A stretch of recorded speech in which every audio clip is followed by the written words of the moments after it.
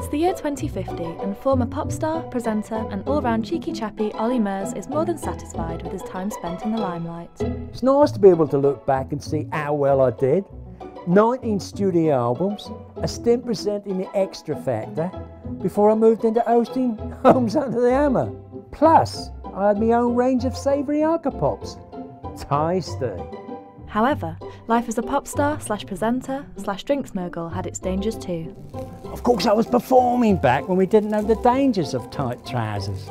Old Simon, that's Simon Cowell, the fellow who used to run the record company, used to say to me, "Ollie, pop on a tighter pair of strides. The asswives love a bit of bulge." It was only in 2032 that the first cases of smothered bulge syndrome, or SBS, was diagnosed.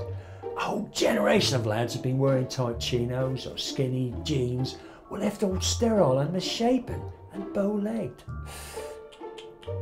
As far as I know, only one man came out of it untouched: Harry Styles.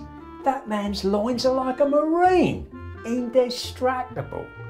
I could just imagine his crotch screaming out, "Send me back in, I can take it, sir."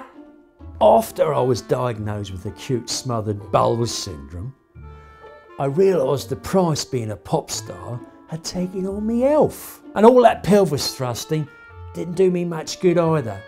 I'm on my 4th hip replacement at the moment. But let me tell you, it'll take more than that to stop old Olly Murs. I'm doing a Christmas concert in the village hall, and I'm cutting a ribbon on an Apple hovercraft dealership next weekend. Loads of money on that one. Heart skip, skip, skip, skip, skip, skips a beat.